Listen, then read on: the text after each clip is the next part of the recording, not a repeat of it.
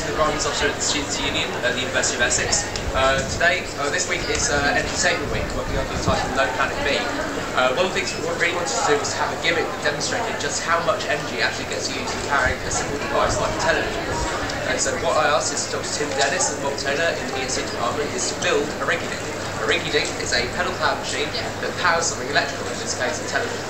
Interestingly enough, this television only takes 55 watts of power. However, if you were to power something like, if you were trying to boil a litre of water, it would take about an hour for this machine to do so. So this machine is incredibly small in its energy production. But you can imagine, therefore, each time you have a cup of tea, just how much energy you're really using. So if we start powering it up, the idea is to keep the voltometer at about 13 volts. If it goes above 15 or below 10, it cuts out. Once it reaches about 13 volts, the energy from the capacitors goes into the television and starts powering it.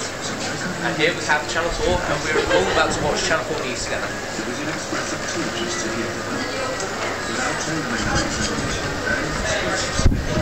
hear.